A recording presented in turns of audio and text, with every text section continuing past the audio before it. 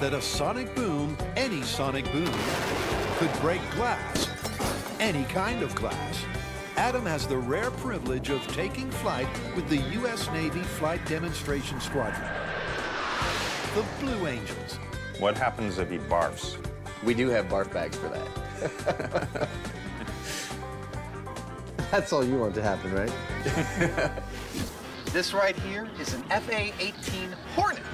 This right here is one excited Mythbuster. Why?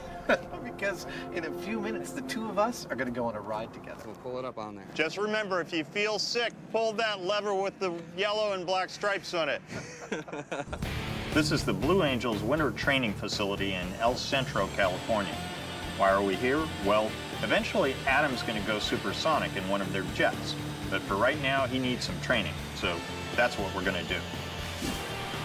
And it's on these training exercises that Adam reconfirms himself as the king of the cookie toss. He's got form, but this time he takes it all to new heights, literally. 280. Ready to go flying? I am. Ready, hit it.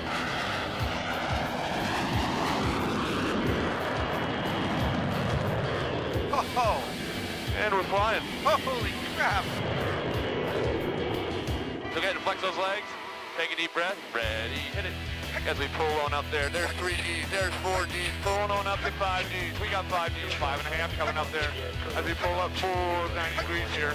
Well, the heck maneuver, the maneuver they gave me to keep from passing out when we pulled lots of Gs, worked fantastic. There we go. Just relax. As we come on down. Feels pretty cool. Oh, now. At one point, I even saw the grade tunnel. I was able to stay out of the grade tunnel. As the G starts coming back on, there's 4 Gs. We're pulling 5 Gs coming down the bottom there. 5.5. There's about 6 Gs. Level on out right where we took off from. And we're good. Pretty cool. Wow, I saw a little of the grade tunnel there. Yeah. You ready to go? I'm ready. All right, so we can pull up here. We'll start rolling. Go ahead and flex those legs. Take a deep breath. Ready, hit it as we pull on down. There we go. There's 5 Gs. 5.5. We accelerate towards the ground. There's 5. There you go. As we come on back. Wow. But on one of the last maneuvers, I can't say I blacked out because I didn't see black. I could still see, but I lost control of my head and neck muscles. I was kind of had trouble, I don't know, I felt like a computer that had frozen briefly. Take a deep breath. Ready, hit it. Come on, stick with me, Adam. You got it. You got it. Come on. Stay with us. Stay with us. We got it. Come back. You with me? I'm with you. I almost passed out there for a second. No worries. That was 7.3 on that term. I'm starting to feel a little nauseous. It gets you sometimes. Oh, I think I may throw up. All right, you got the bags back there? I do. Hold on.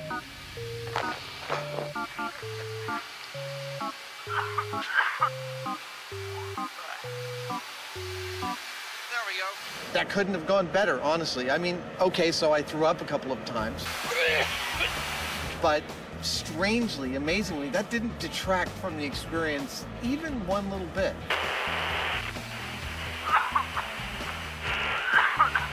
There's just nothing like having that kind of view. We got down to 500 feet at one point and flew along the canyon and flew along the Colorado River. I mean, it is absolutely like every special effects film you've ever seen. It's that cool. We saw you go down the runway nice and level, and then all of a sudden you were going straight up. We have fired a whole crap load of rockets on the show. We've never ridden in one.